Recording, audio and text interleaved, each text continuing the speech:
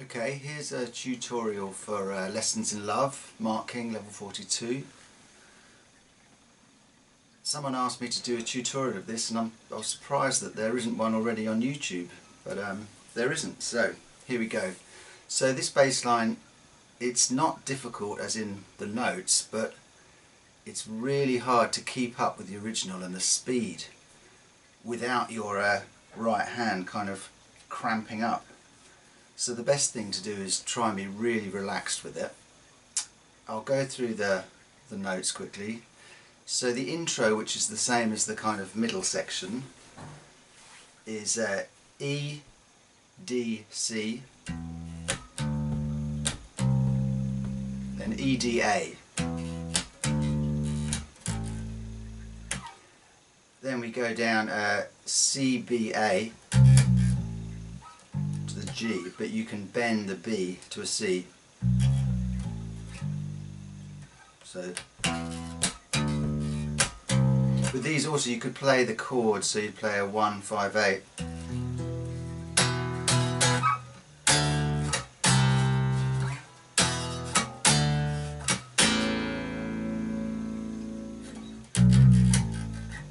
Yeah, so that would be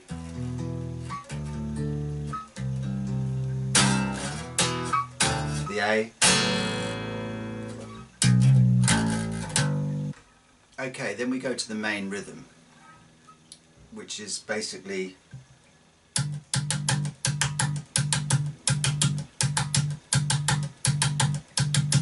so you're kind of going 1, 2, 3, 1, 2, 3, 1, 2, 3. Now this is the thing that's hard to keep this up for 3 or 4 minutes, however long. So what I've done is I'm making a backing track. The original tempo is something like 113 BPM, so I'll do a backing track about 10 BPM slower, and that would be a good idea to play along with that. Play a few times and get nice and relaxed, and then try and play to the original speed. But quite often if you try and play at the original speed, about halfway through you'll start cramping up, so you have to be incredibly relaxed with your wrist. You can, I mean, some people I see play that they do like a double tap, or you know, a note.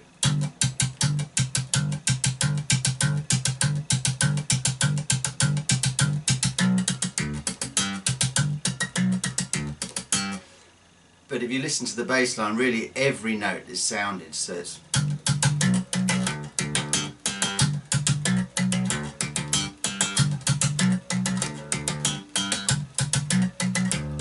instead of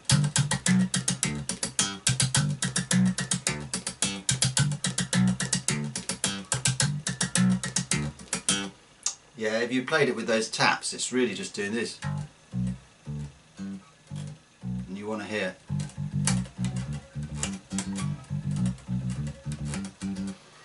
Okay, anyway, right, so what we're dealing with is triads, major and minor. So you have a G major triad, which is G, 3rd fret, E string, B, 2nd fret, A string, D, 5th fret, A string, and then the octave of G, 5th fret, D string. Okay, then you do the same shape in B, so B major. Now, I'll just go through the notes. Then we do an E minor. Now the minor shape would be this, but we have to play this on the low E. So low E, G, B, E.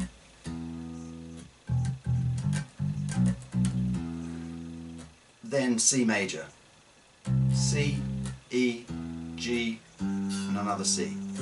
So that's the verse. G major, B major, E minor, C major. Now there's different ways you could play the G, the B here if you wanted to.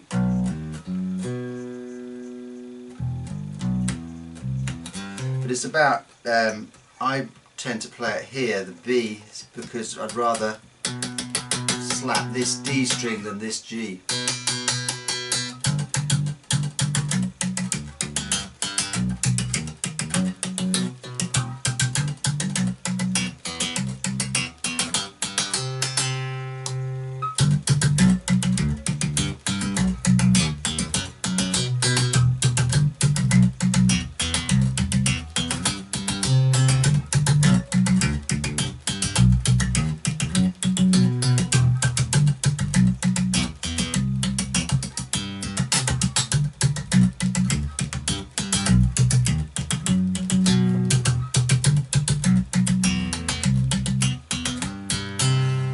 Okay, so that's the verse. The last bit of the verse going into the chorus. When you go to the E, you just play, so you play, this would be the last bit of the verse, so the G, B, now here the E, so you do the E, G, B, and then you play A, B, C, so you go going into the chorus.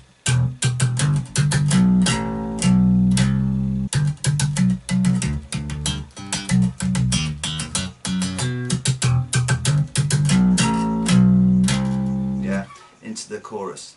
So the chorus again, triads, C major,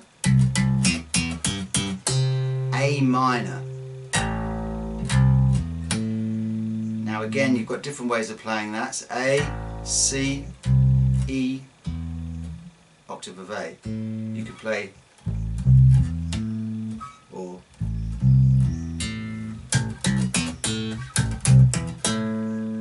it's just up to you really, but we need to go from A minor to B major. So I think Mark King uses the open A, so he gets the C major, C, E, G, C, open A, C, E, A, now to the B major, B, E flat, G flat, B, E minor. So you got C major, A minor,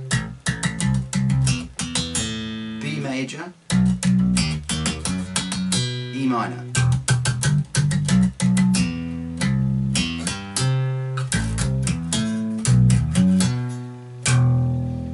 Yeah, and then on the last E, before we go back into the verse, instead of you doing the minor triad,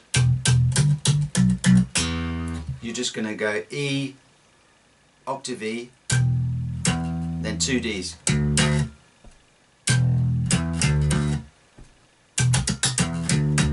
you can put in like a little tap.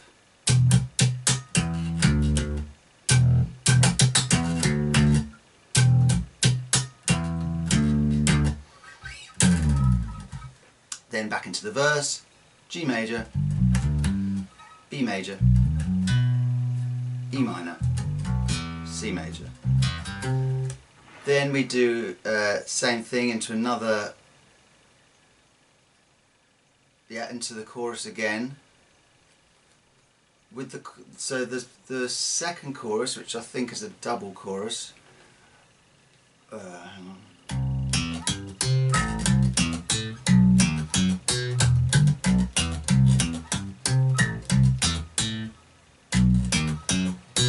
Yeah, then it goes to the middle section, which is the same as the intro. Now this time you could play, you could play a rhythm.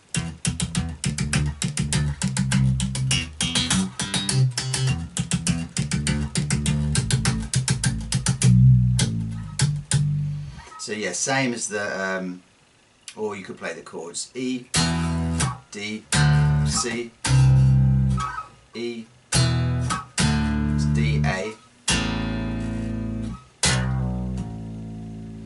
Then we're going to go into the kind of middle section. Now that's G major, same triads, F major. So that would be an F, open A, C, octave of F.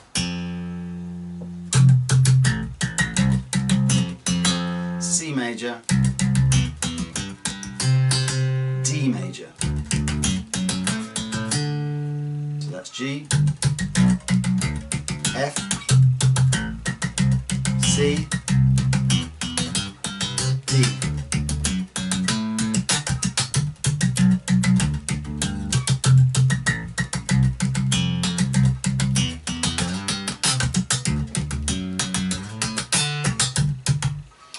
Okay, yeah, and that's pretty much it. So the main thing you've got to think about is, you know, once you've decided where you want to play the patterns, it depends if you kind of prefer slapping on the G string or the D.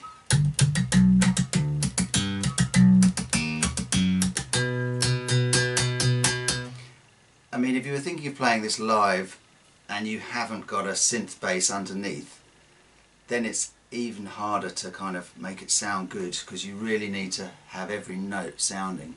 So you can't kind of get away with all the kind of taps.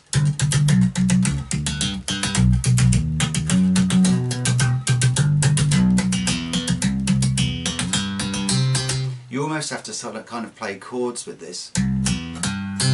You end up, say, with that C, you end up with that kind of chord shape.